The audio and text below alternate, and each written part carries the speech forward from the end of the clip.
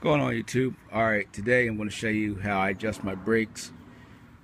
First thing you want to do is, if you have a trailer on, you should be good, but you need to chock your wheels so that the truck doesn't roll.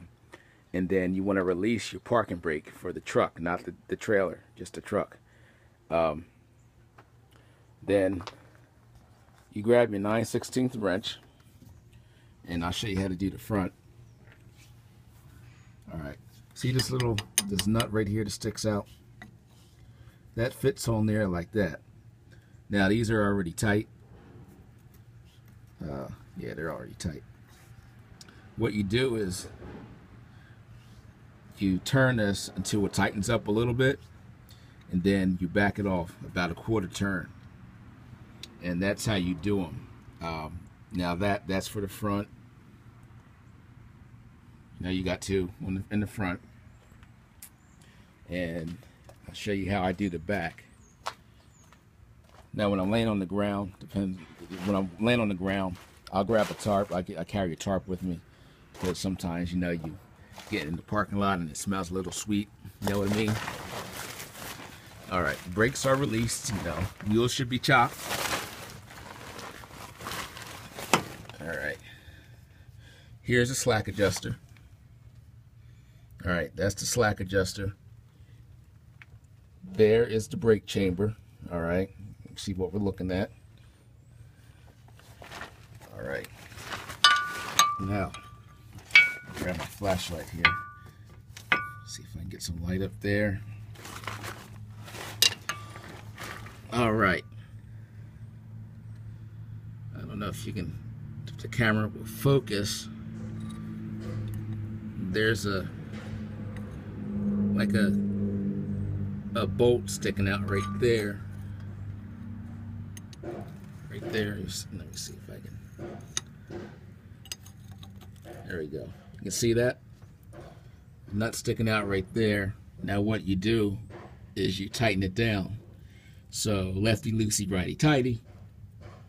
So I'm going to go clockwise. And I need a slack adjuster on this one, because it shouldn't move that much.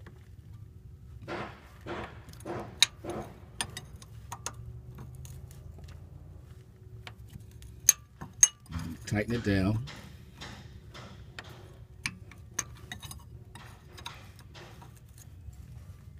There we go. It's getting a little tight. Man, that thing's way out of adjustment. There we go. Now we're tight. All right.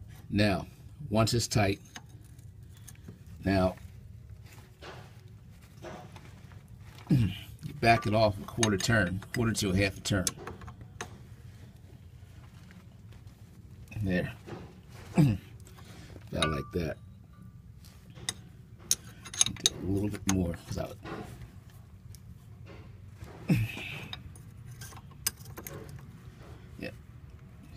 That one's good. So that's how you adjust your brakes. Technically, if your slack adjusters are working properly, you shouldn't have to come up under here and do that. But, you know, sometimes it works, sometimes they don't. And these are a $65, $70 part, you know, and then plus you got labor. If you take it to a shop, put it on. Now while I'm under here, I'm looking at the brake pads around the inside of the wheel to see if anything is leaking. That's just water right there. To see if anything's leaking, see if I have a wheel seal leaking. As you can see, it is dry.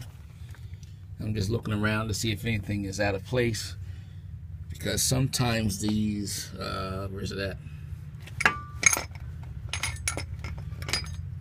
Need more hands. See that pin? Where's the pin at? There it is. See that pin right there? Sometimes those things come loose, and you know, they're missing, and there's a ring up around there where the flashlight is. Sometimes they come off, and then there's a grease fitting on here, so when you're greasing your truck. So that is how you adjust your brakes. There's the other one over here. I'll do this one too. You'll see where this one is at. I don't have nowhere to set the flashlight.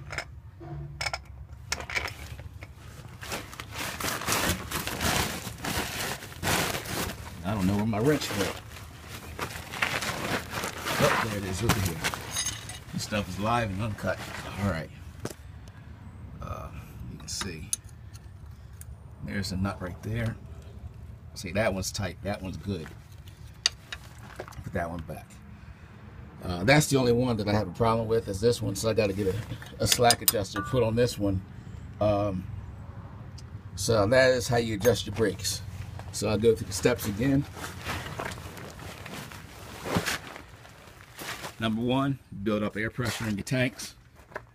Then you release your tractor brakes, you know, after your wheels are chopped. Make sure it's not going to roll back on you.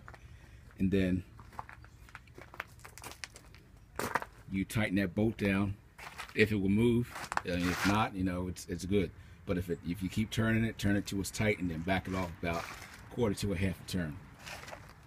So that's how you adjust your brakes. Hopefully that is sheds a light on that for you. And technically you need a certification to adjust your brakes, but as you can see, ain't nobody out here. I'm good to go. Have a good one.